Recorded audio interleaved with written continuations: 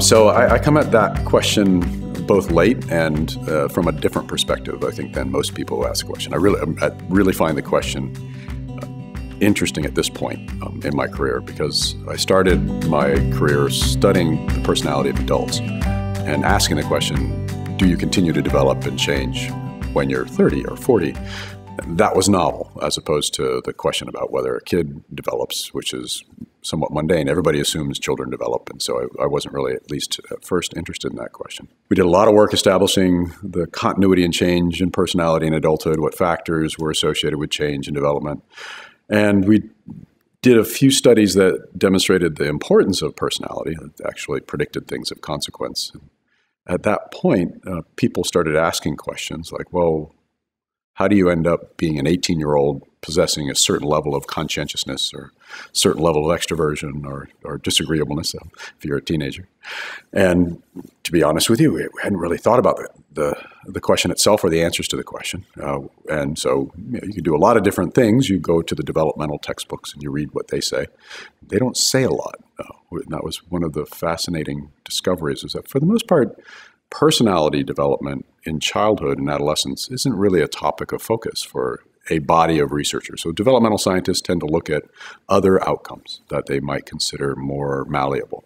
And so they haven't really asked the question. And that leaves you with the kind of simple and somewhat deceptive work of the early behavior geneticists. Personality is heritable. So if you look at the textbooks on the personality side of things, that's the developmental story. It's like you're born, you have a personality, it's heritable, and then you become an adult. And we found that to be somewhat lacking.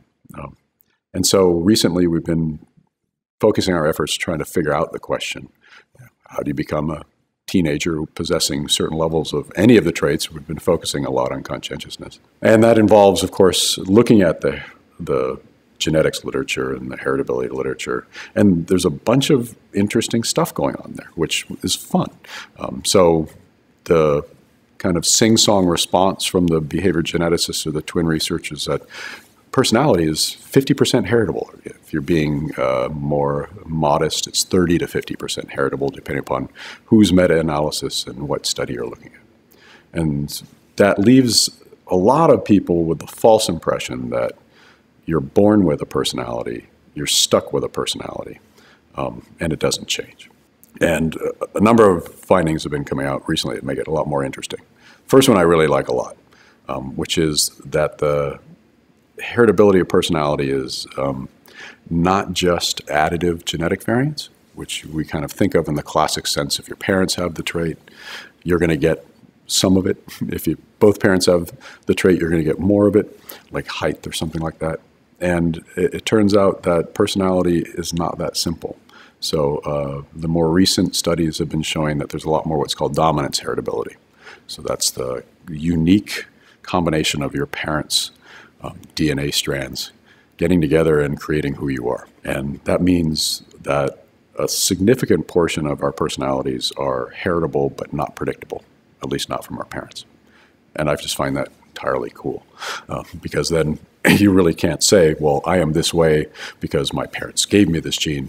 You can say, I am this way because both my parents gave me different sets of genes that multiply together in a way that was unpredictable. That's a lot of fun. It also explains a lot of things in the genetics literature that's coming out now.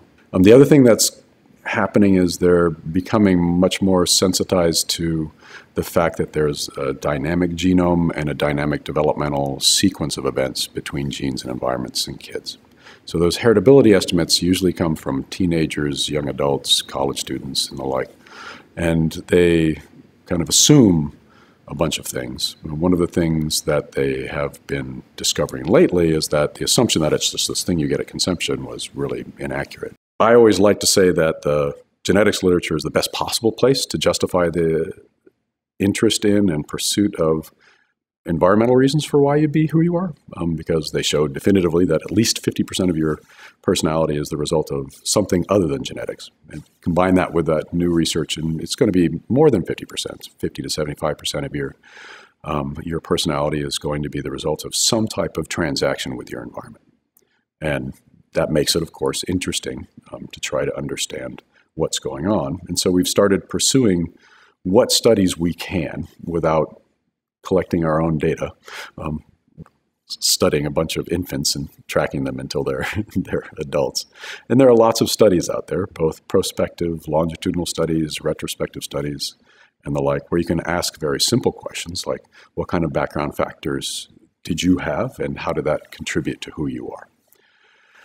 And I can't say I'm happy to report. I'm here to pose a mystery, because the findings we're coming up with aren't answering the question. So we started with the simple things. Birth order. It was a widely held assumption that birth order was strongly related to lots of different personality attributes. So firstborns are supposed to be the leader types who are more conventional and conscientious. Not in the least bit true. We looked at birth order across 380,000 people and found an average correlation of 0.02. And the findings that we got, even with that small of a correlation, didn't match any of the theories. So birth order doesn't tell you who you are.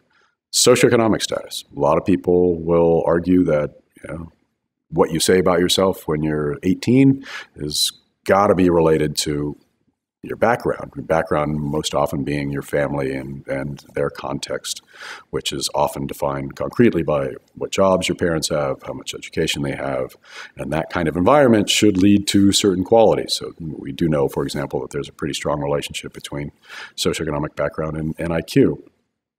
No such thing with personality. So the average correlation between your family's education and income levels is about 0.03, 0.04 on any given big five measure you might use. Your parents say that they're supportive or they're authoritarian or they're inconsistent. Those types of qualities in your parents have really small relationships to who you are in terms of your personality. And so, for example, we had a couple studies we just finished where the aggregate R-squared for predicting something like conscientiousness was 2%, using everything. Birth order, socioeconomic status, parenting styles, peers, neighborhoods, you name it. And so we're kind of left with a mystery. At least our initial efforts to try to figure out what the background factors are for who you are hasn't resulted in anything that's significant isn't the right word. There's no big signal there. There's no big one thing that we can find. We might not be looking in the right place. There might be other variables that we should consider, but looking at the array of variables we have considered, they're the ones that you would typically think are going to be responsible for who you are. And so we have a mystery, and that's where we're at now.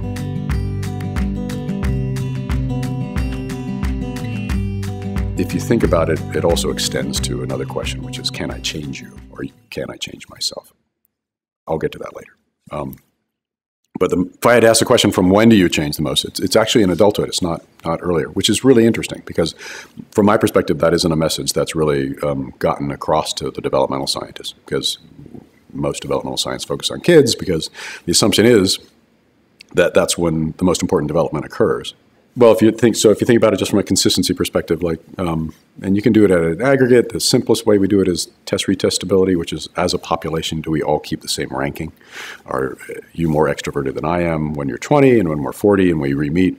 We may have both become more extroverted, but you're still higher than me, right? That would be perfect rank order stability with some mean level change.